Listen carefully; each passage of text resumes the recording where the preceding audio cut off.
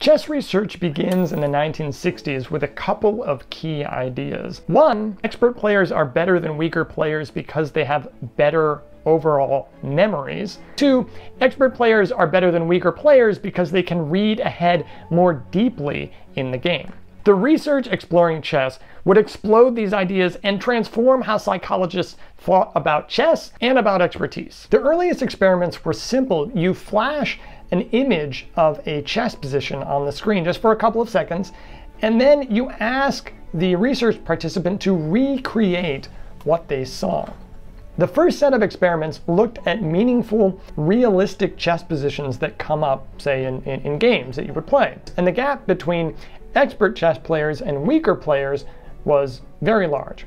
Experts could just recreate these board positions more accurately. But if you ask research participants to recreate a board position of random chess pieces, the gap between expert players and weaker players shrinks, and in some cases it's eliminated entirely. And then if you ask these players to recreate positions of random shapes instead of actual chess pieces, but they're still arranged on a chess board, the difference between experts and weaker players shrinks even more.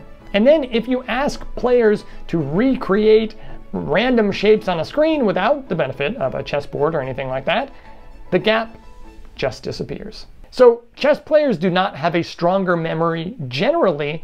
They have a stronger memory for chess specifically, and the closer that you get to a realistic, meaningful chess scenario, the more that the expert shows their strength. How can people develop memory that's really good just for one specific thing?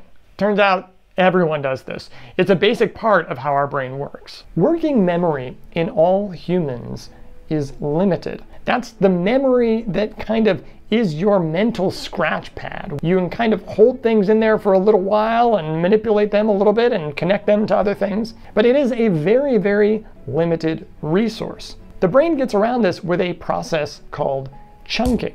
If you experience the same kind of stimuli, like, say, chessboards over and over and over again, what the brain starts to do is to group these into larger and larger pieces. So in the beginning, when you're first playing chess, you might just remember a piece or maybe two pieces that are related to one another. But with practice, what your brain does is it starts perceiving pieces in groups. So you see groups of pieces together in your mind's eye, and pretty soon you can see maybe whole board positions together. As time goes on and you work with the same kind of patterns over and over again, your chunks get larger and larger and larger, and it seems like they can just get arbitrarily large. So better memory for these chess positions comes from extensive experience in the chess domain and our brain's cool ability to chunk information into larger and larger parts. What about the idea that experts read more deeply than other players? Strategy games like chess involve a series of decisions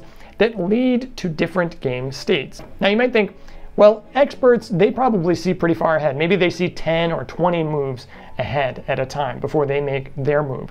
And maybe stronger players, they see maybe 6 or 7 moves ahead. And the weakest players, maybe they only look like 1 or 2 moves ahead from where they are. And that's what makes the expert players so good. But it doesn't work like that.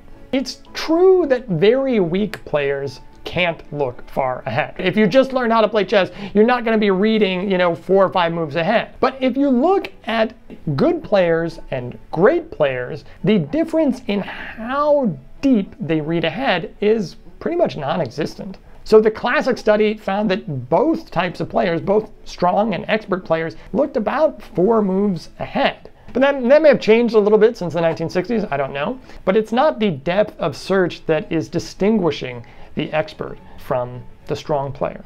So why are expert players better? Well, it turns out that they pick better moves. They can evaluate candidate moves from a board position more effectively at each one of those decision points. This makes expert players different from weaker players, but it also makes expert human players different from AI programs who can play at basically the same level or better. We've been talking about knowledge of the game and understanding game states, and search, right? Making the decisions and kind of looking ahead to see what decisions are going to be best. Humans leverage knowledge about the game and use abstract ideas like controlling the center, for instance, to think more intelligently about the game state and evaluate single positions. But AI programs rely more heavily on search. The interesting point is that you can reach high levels of skill in different ways. So this was a small window into the mind of a chess expert, but there's a lingering question. How did the expert get to have this mind in the first place? The answer to that question